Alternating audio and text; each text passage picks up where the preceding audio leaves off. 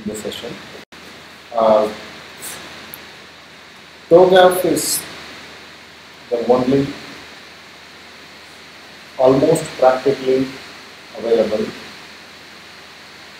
framework or life cycle for enterprise architecture plan. Okay.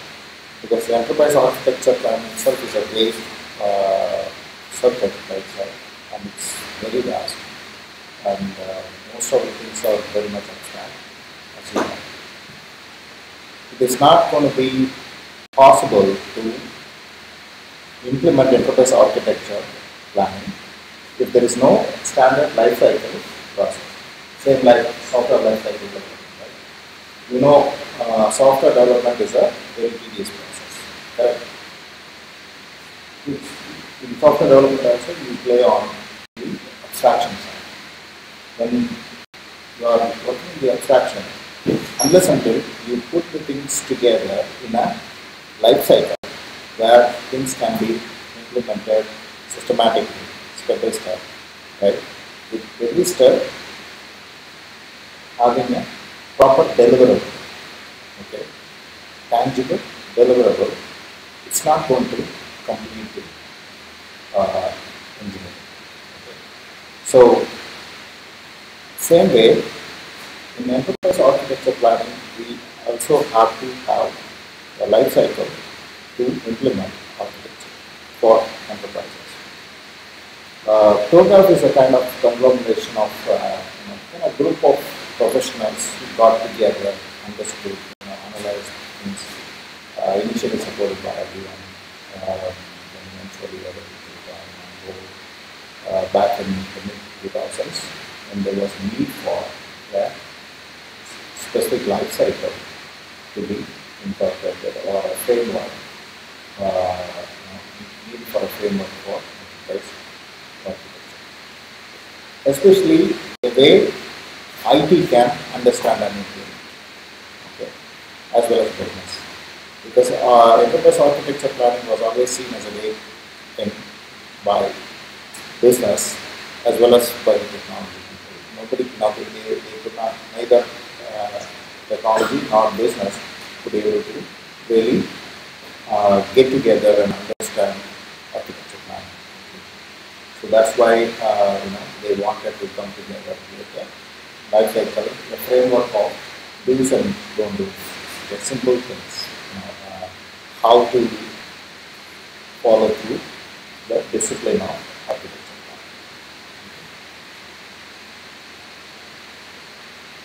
planning. In business and digital transformation world, TOGAF has its own relevance.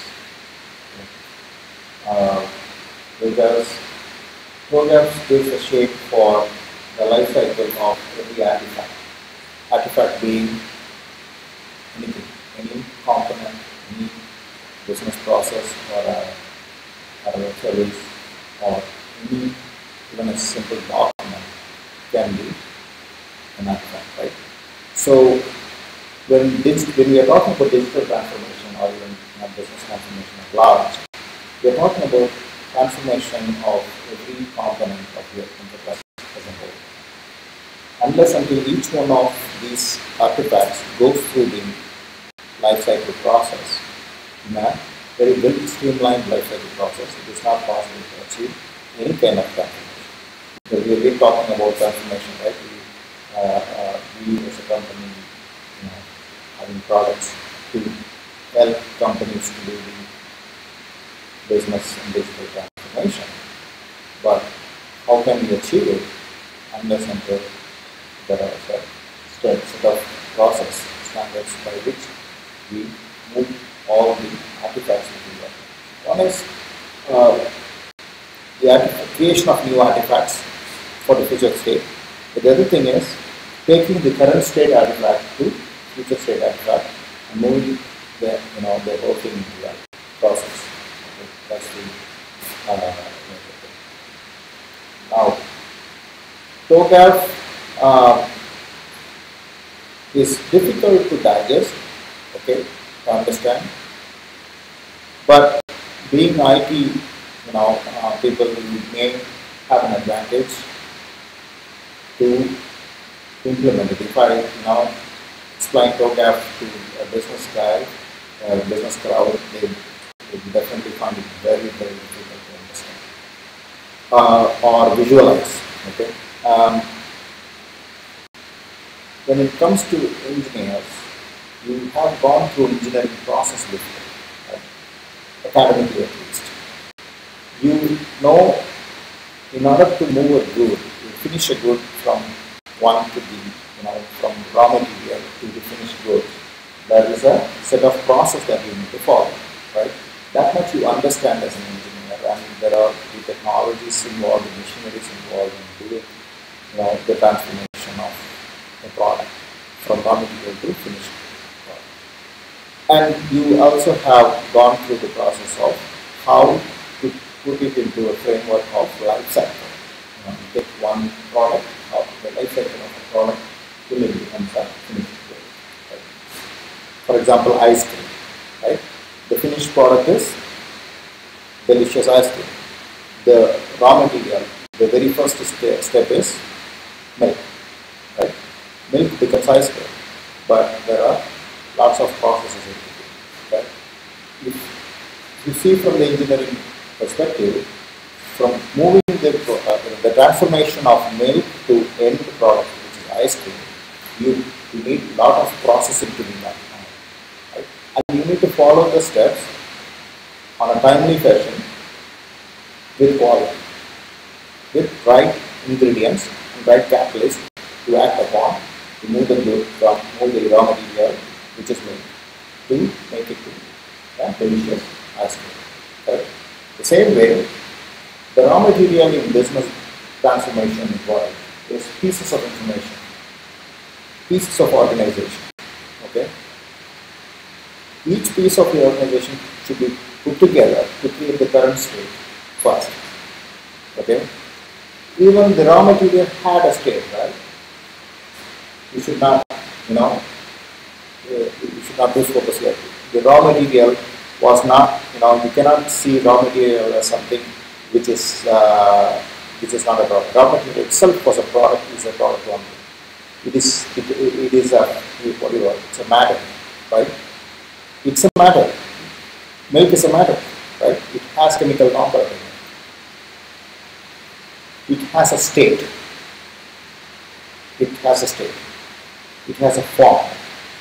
It has shape. The sense it takes shape of any container that holds the bar. It has color. It doesn't have smell. It has some smell, right? But all these characteristics are there for milk as well. Now, you first have to make sure those characteristics.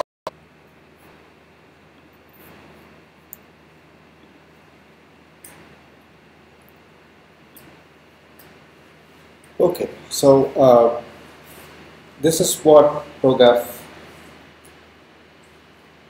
is. Life cycle, the entire life cycle of TOGAF.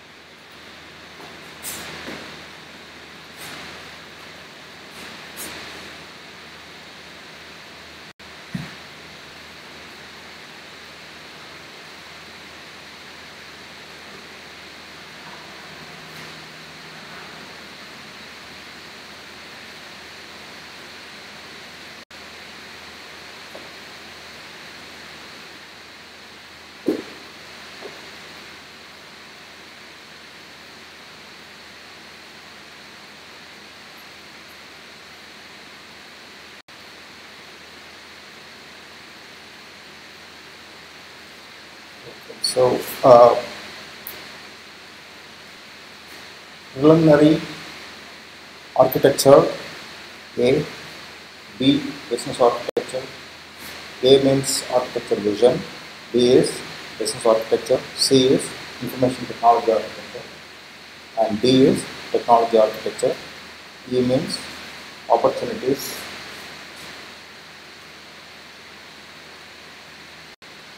and solutions, migration planning, implementation governance, and architecture change. This is what ProGraph is. It's very simple. Okay. By representation, it is very simple, but putting it into effect is the single most effort task.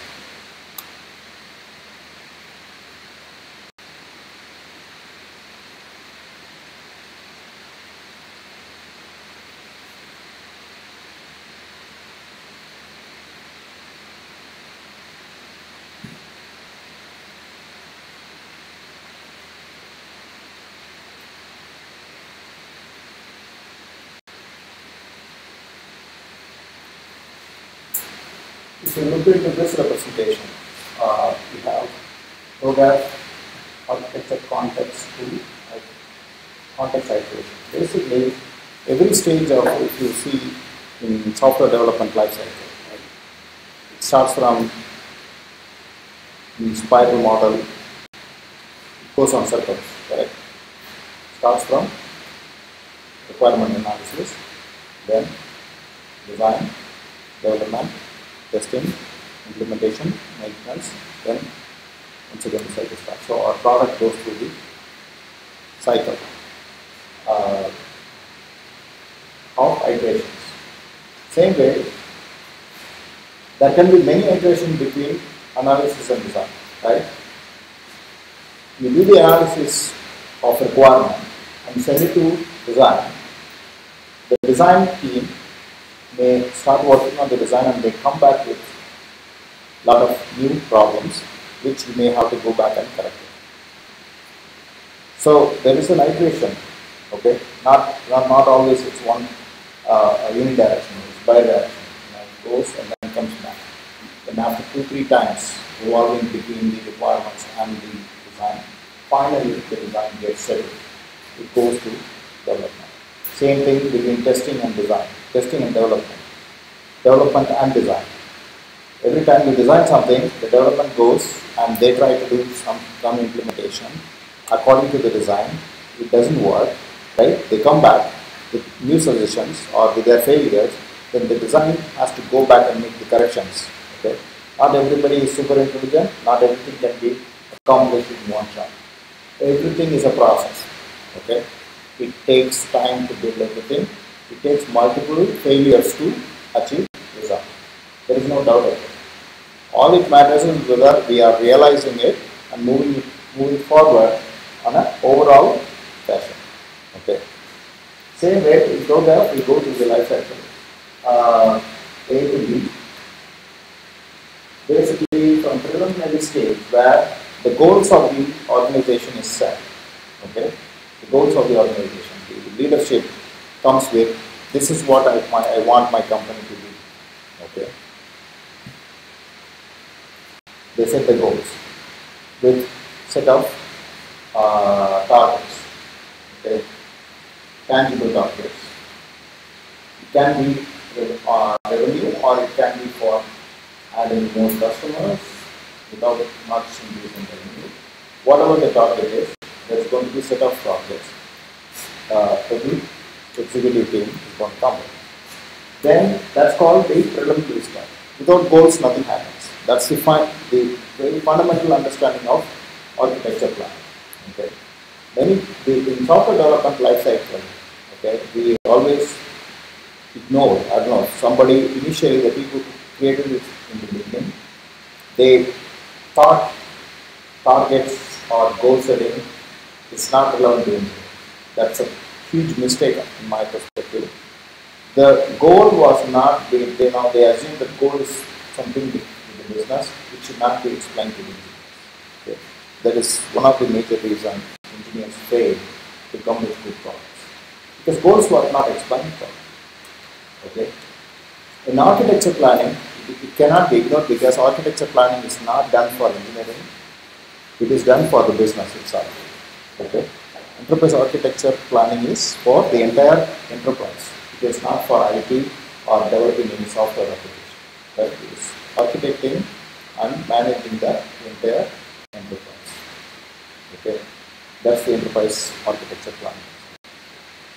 Now, the iteration between preliminary and architecture vision, okay, has to be multiple. The leaders can come with a few lines. I want to do this, I want to do this, I want to take my company to this much $1 million or $1 billion or whatever, right? And I want to build, 100. Okay. So, architecture, when you say architecture planning or the architecture itself, you need to understand the architectures of business, enterprise, information technology, or kind of a subsets. The superset is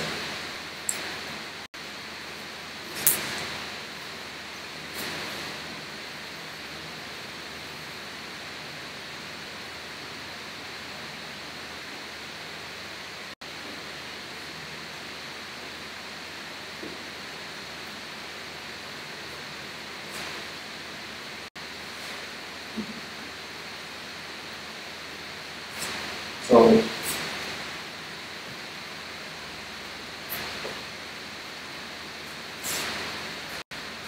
have the goals, which is the superset of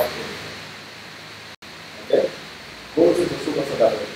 Then architecture is the subset of goals. Then business architecture is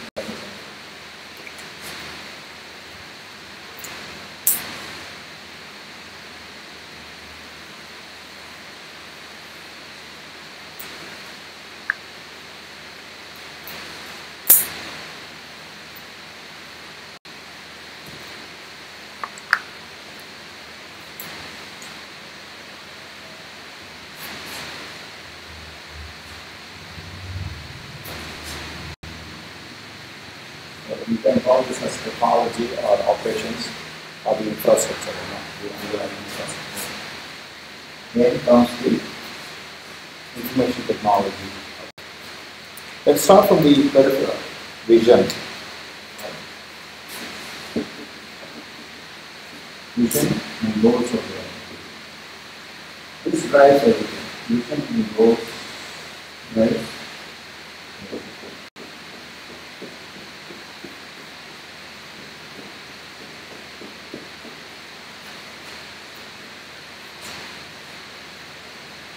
In order to get the vision and goals proper, it has to go through the life cycle. Imagine that it's kind of gearbox system now, rolls, outer gearbox. So it's this one continues. You should exactly visualize like how the gearbox system works. Outer rolls and keeps rolling, and then the inner one is free rolling and it blocks to at one level to align it. So the inner one, this one continues to go through transformation. This one keeps rolling. The vision of the organization goes through its own cycle. According to the vision cycle, right? You know how the gearbox works, right? The gear system works here. That's what I have represented here. So like pulse. The pulse has to be each one of the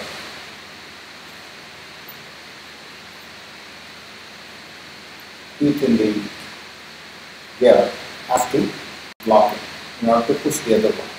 Same way, you have the vision. The vision has to be driving the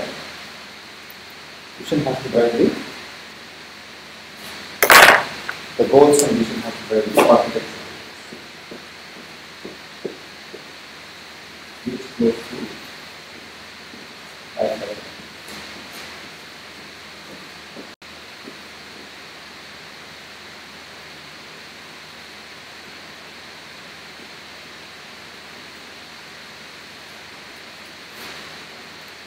So it may go in this direction or that direction, it doesn't matter. What about the life cycle of architecture life cycle?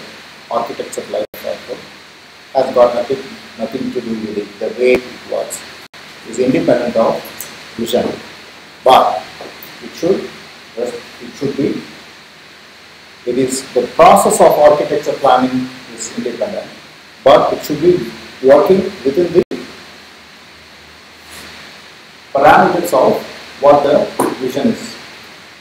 Okay, you cannot design an architecture which is not in alignment with the vision and goals of the organization. Okay, but they are independent processes. You can follow different life cycles for architecture vision. Then comes business architecture.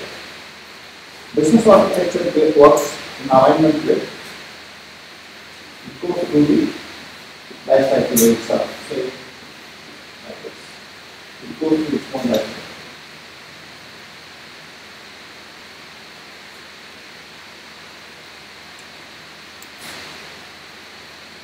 Business architecture.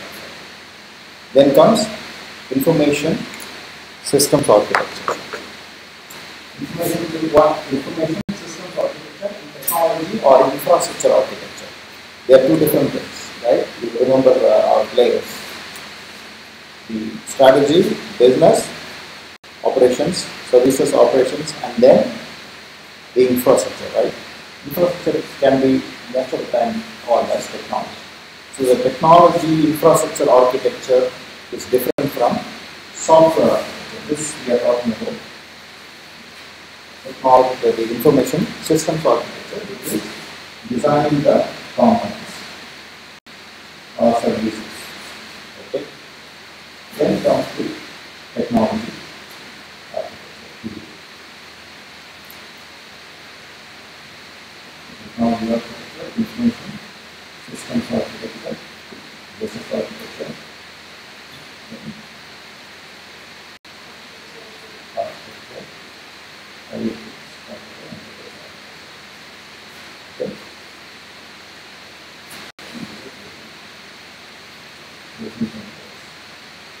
So, for the vision and goals, you create enterprise architecture. Then, according to the enterprise architecture, you design the business architecture.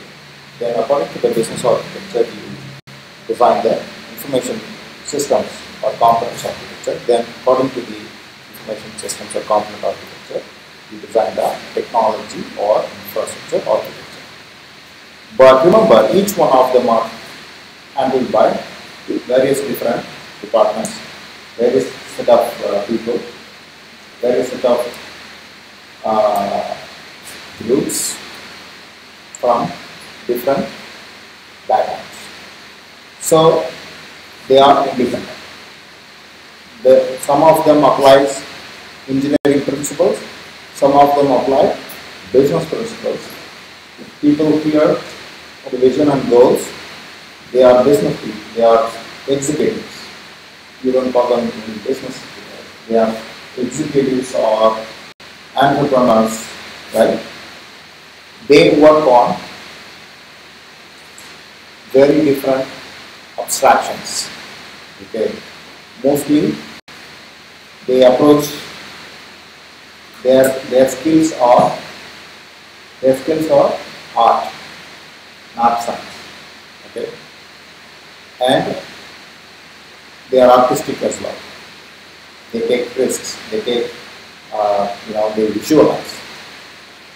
They are imaginary. They come with a lot of goals which may not even, may not be even implemented easily, but they want to push it through. Okay.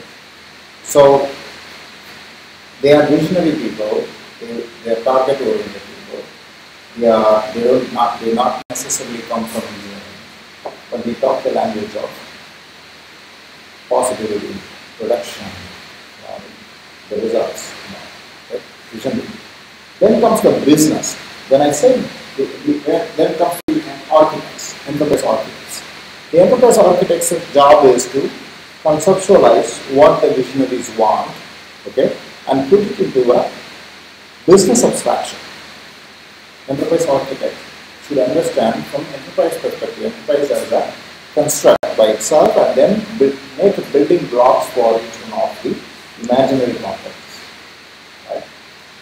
The imaginary goals can be realized through creating imaginary enterprise. Imaginary enterprise through these imaginary components. That's the job of enterprise. Okay. They combine things together to make enterprise software. Then comes the business architects. Business architects are the people who are more. Okay, so in this diagram, or whatever I explained, you can see that in this diagram. See here the from strategic architecture, you call the capability architecture, and then the segment architecture. Basically, you do this strategically. You visualize so many things as a business executive. Okay, many times they are delusional also. They are not. Apple CEO, Steve Jobs was. He could able to see many things which other people could not. So then from there, take it forward. To be very adamant. If you remember, can you imagine who put?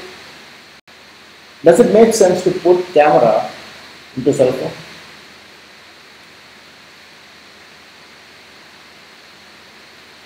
As a common sense person, you just imagine. Does it make sense to put camera into cell phone? So stupid. Why do you need it? You buy digital camera separately if you want to take pictures. Why you want to put camera into cell phone? I know you guys were not at the time. You guys did not get access to those things, but I'm telling you, I literally dismissed that as a stupid idea when first time the camera phone came. Why camera in the phone? If I need a camera to take pictures, there are beautiful, even those days we had excellent cameras to take even digital pictures. Why unnecessarily put the camera into cell phone? See, now the guy was so brilliant, I was idiot. I dismissed it. First of all, I did not get the idea. And he got it.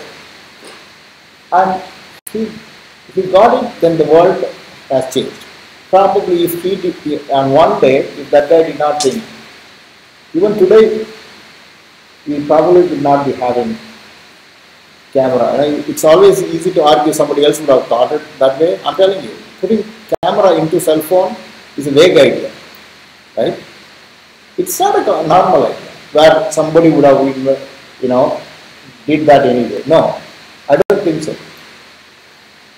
Telephone, we understand. Somebody would have invented it, if not Rambert.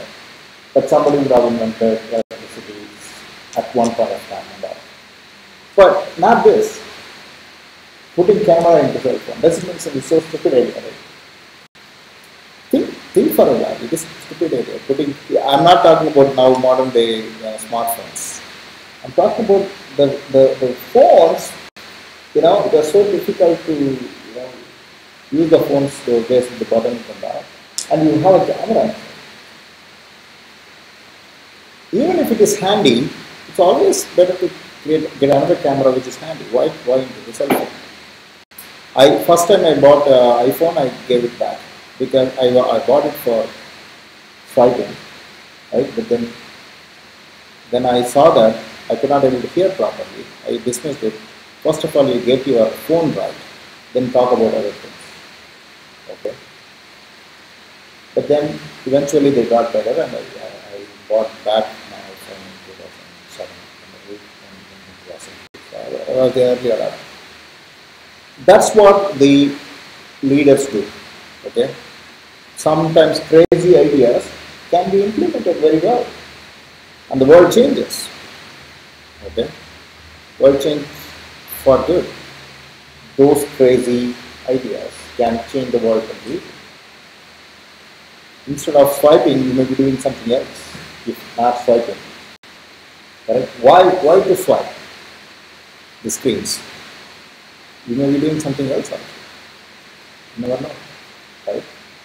But those crazy ideas gets into the tangible, implementable ideas only by architecting it and taking it forward through engineering. If there is no engineering to do whatever the guys were, come on, putting camera into cell phone needs a lot of design, right?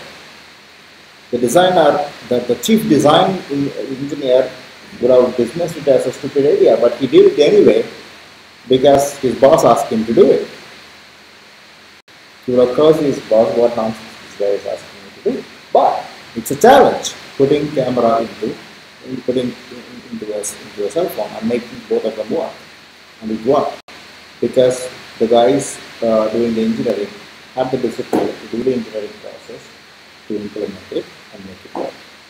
Right? So strategy can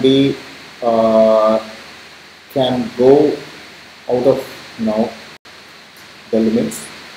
Then the business is the one which brings them together. The architects are the one who brings them together in good shape, and then business really define them to a greater extent, and then the engineering, the capability guys, the final guys who implement it, goes and does the implementation.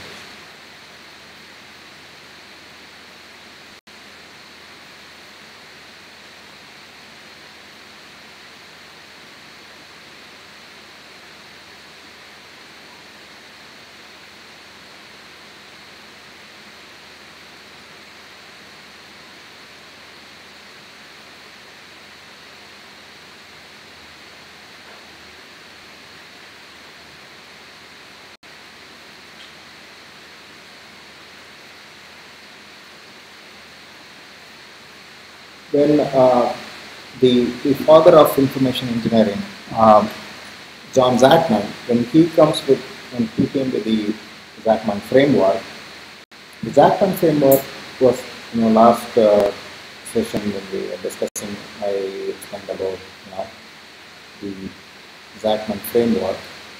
The Zachman framework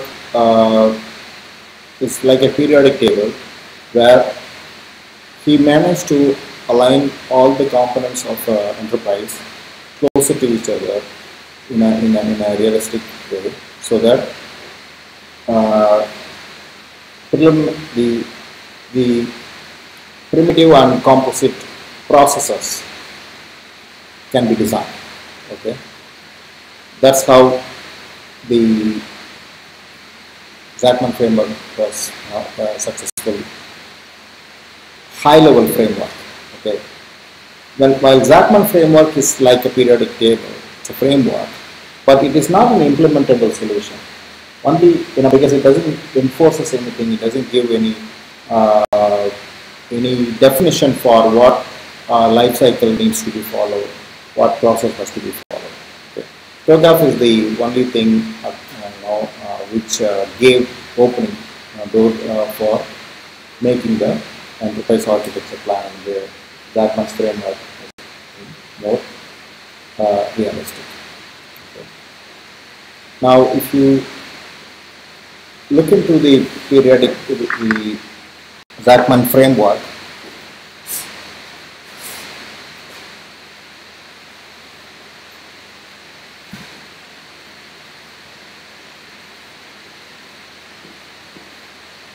so Zachman framework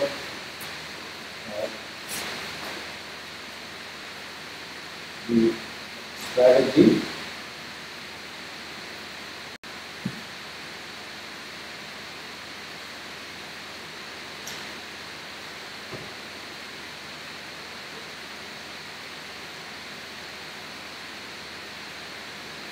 the architects, the systems,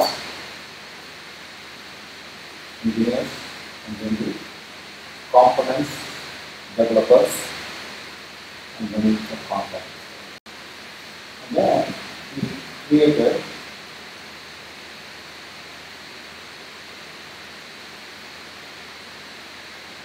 what, when, why, who,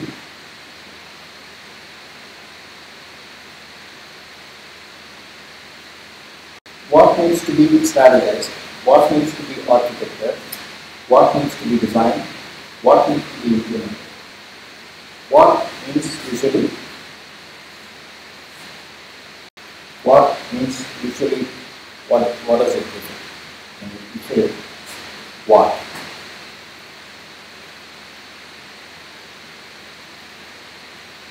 What usually belongs to something, some tangible item.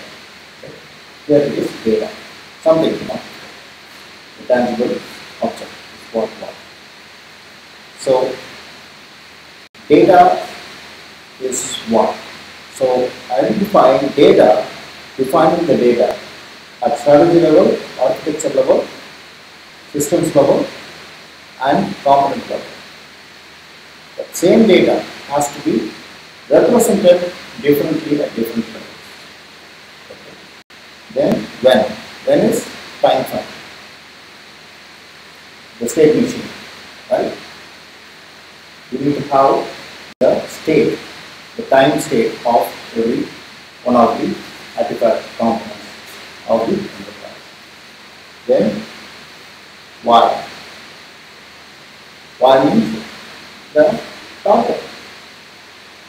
You don't want to, whether it is architecture like, enterprise life cycle or business architecture life cycle or information systems architecture or any architecture life cycle. Without the target state, why do you want to do the target state? You should not be moved to the target state. Right? If you want to go from one place to the other place, you should have a valid reason why you are doing it. Otherwise, the entire transformation will be a disaster, stupid transformation. So, why has to be there? Then comes when. When and why. And then finally, how. How is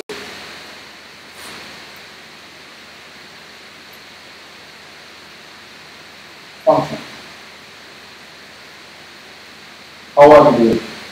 There's a functionality. How are you going to achieve? How are you going to achieve your strategy? How are you going to achieve your architecture? How are you going to? This represents the functions, functional components of the enterprise. Okay, that's how we organize. But each one of the whys and how has to be asked at every life cycle, and the corresponding before every in software development life cycle. In order for you to design, you need the requirement documents to be given to you, right? Same way, in business architecture, in order to do the business architecture, you need to have the enterprise architecture planning to be given to you, to the business architect. For the enterprise architecture planning, the guy needs the vision document, the preliminary, the preambles of the organization, the goals of the organization should be handed over in the form of documents. So there is an input, there is an output at every stage. Because imagine again, each one of these things, the entire enterprise is a state machine. It is a control system, right? And each one has input, output, and process. Okay, input, output, process, and control. The entire program has to be understood that way.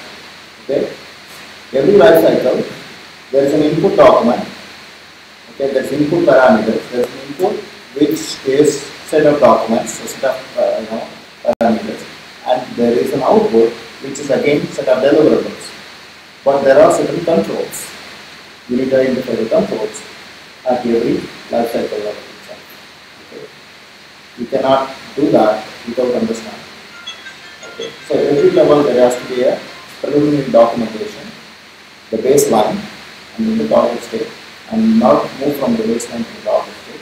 You need to be applying certain controls, certain processes, and series of iterations to make it.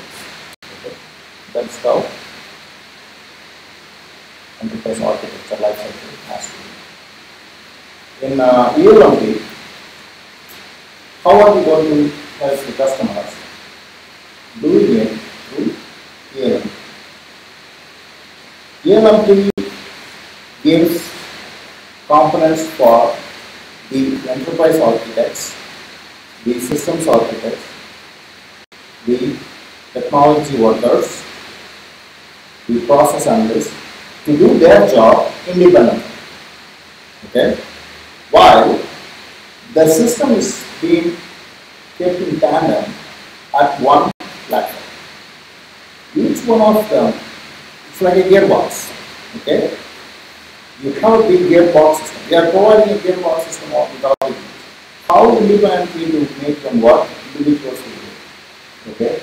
We give the platform. Then we give the life cycle also. We give them the life cycle. For them to implement their life cycle, we give the components. Okay? We give the components for implementing life cycle. We give the components for implementing the designing the architecture. Right? Each one of the architects at every level needs modeling to do the architecture. They are giving the modeling tool for each one of the architects to do their job. Correct? Then what they deliver is an input to the next level. Whatever this guy creates, the business architecture document, the process architecture documents created using digiBlitz ELMP modeler will become input for the process analyst to take it forward in creating low-level business process. Then the low-level business process design becomes input for the software engineer to go and implement the information systems architecture. And the architect at that level also designs architecture, the system architecture, which again includes low-level process architecture. We give the tool for that. We give tools for services design. We give tools for every level of high-level, low-level business process design. And we are also given an environment for them to deploy it in life. The only challenge is to create a tandem overall organizational transformational system by which each one of the individuals' work are being coordinated together, being delivered. That's the challenge. Practically, most of the tools would be working at individual levels. Okay? They give web services layer, so they give BPM tool, they give Java tools to develop Java applications.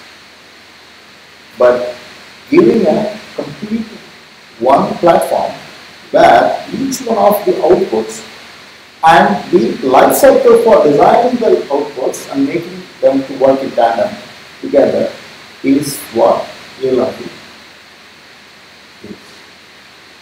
Okay? See here.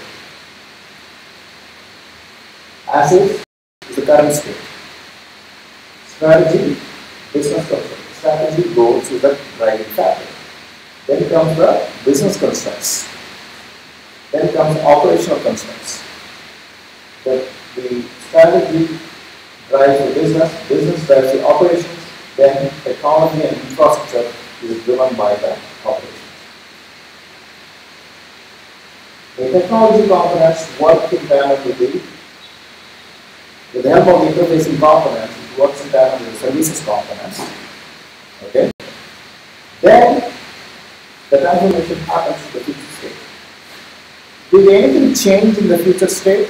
The structure of the organizational representation is the same. It is still the strategy, business, operations, and technology. Okay. I had opened the eyes, doors for understanding. That's what my job is. Before attending this session, if you had gone for TOGAF, you probably would have not understood anything. But now, if you go, it's a say 300-400 page document, but